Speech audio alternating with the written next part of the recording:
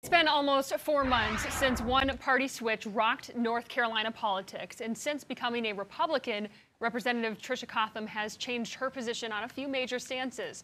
While she's shifted her stance, some of her previous donors have shifted their loyalty. Yeah, and this came to the forefront in a recent New York Times article analyzing Cotham's switch. Our chief political correspondent, Emma Withrow, took a closer look at the topic of donor refunds. Joining us live here in the studio to explain, Emma, the process and whether or not this has impacted Cotham's campaign funds.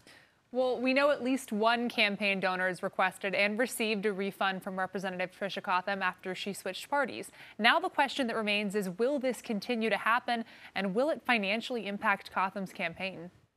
According to a recent New York Times article written by Kate Kelly and David Perlmutt, a Democratic activist and long-term supporter of Representative Tricia Cotham requested a refund for her $250 campaign contribution. That activist is Ann Newman, and evidently she got her money back from Cotham. Kelly said it wasn't as much about the money for Newman as it was about the principle. It was a way for Ann Newman to express her frustration.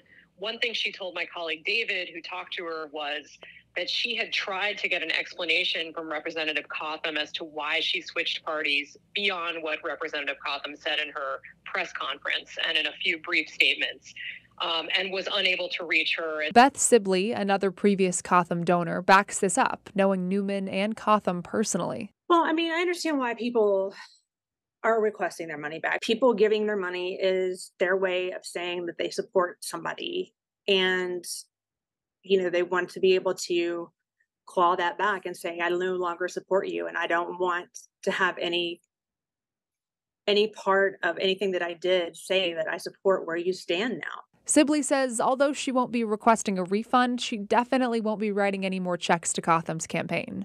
I don't care about the money. I care about her vote. And no, it doesn't matter to me. It matters to me that she's not voting the way that I want her to. According to the State Board of Elections office, candidates or committees are not legally required to refund a contribution at the request of the contributor alone. If they do decide to provide a refund and it's over $50, they have to refund the amount by check or other verifiable form of payment and disclose the refund on the appropriate campaign finance report. So today I reached out to Cotham's campaign treasurer and asked if more donors have requested refunds. Haven't heard back quite yet, but we'll keep y'all updated on that one. Emma Withrow, Queen City News.